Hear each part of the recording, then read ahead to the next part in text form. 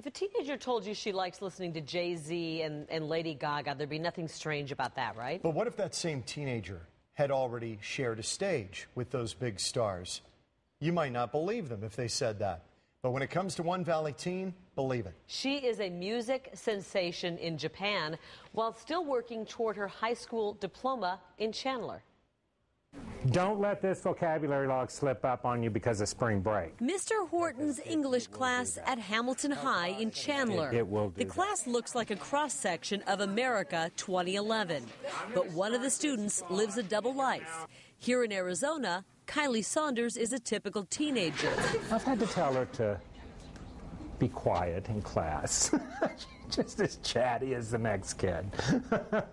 She's a normal kid. It's got the rubric on back. But there's more to this straight-A student than meets the eye. In Japan, she's a budding pop star. This is Kylee performing at the Summer Sonic International Music Festival in Tokyo. It's a side of her that many of her classmates know nothing about. She's not the kind of person that would come in and say, look, I have a recording contract. I'm famous in Japan. No, that's not her at all. You can't even tell unless you knew. When she comes back from Japan, I always ask her, how was it? And she tells me, there's no bragging, people treat her the same. She's the same person.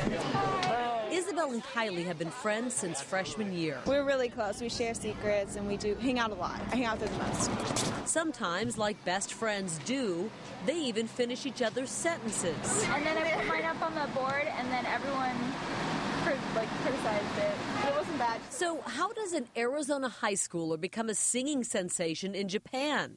It all began with a Disney movie when she was a toddler. I think it was Mulan, and Christina Aguilera sings Reflection, and that's when I fell in love. I fell in love with that song when I was 3, and I'd sing it every single day. Kylee always liked to sing and dance and entertain at family get-togethers. But her parents knew she had a special gift when they got the karaoke machine. Even before she could read, she would memorize the words, so the words would be going along and she wouldn't be able to read them, but she could memorize them and sing through the song.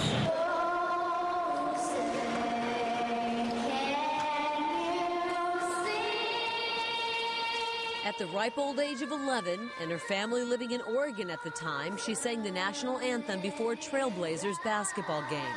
Despite the fact that it was her first time ever singing before anyone besides her family, let alone using a real microphone, she acted like she'd been there 1,000 times before. And we walked in and she tapped me on the arm and she said, "Dad, I thought you said this place was going to be big."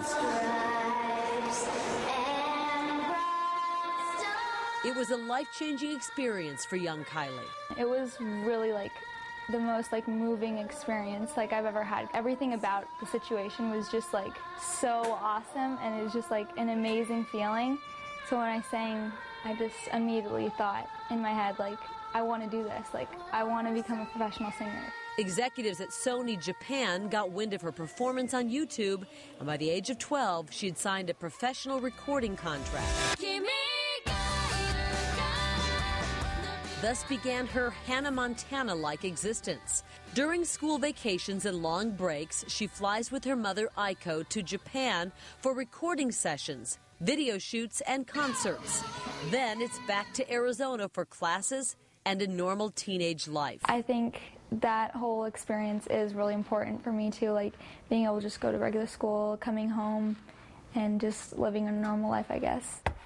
And despite what can be a hectic schedule, Kylee remains passionate about both music and school. It really is an advantage to having my whole singing career in Japan and then having just that regular American lifestyle in the States. At home, she's a big sister to her 10-year-old brother Tayte. The same goes for her 12-year-old sister Ashley, who's an aspiring singer and actress on her own. And that's exactly how her parents want it. We want her to be able to integrate, here in the U.S. and be able to do normal things that kids do every day. But then when she goes to Japan, be able to, live out that dream. As for that dream, Kylee already has multiple singles, mini albums, and full-length albums, as well as the accompanying music videos under her belt. She's especially enjoying writing her own lyrics and melodies. What I want to do as an artist is make people happy through my music and make people be able to listen and relate to like events or feelings I've had as a teenager. And it seems like, to paraphrase an old song, her future's so bright, she's got to wear shades. She's going to make some kind of contribution to society.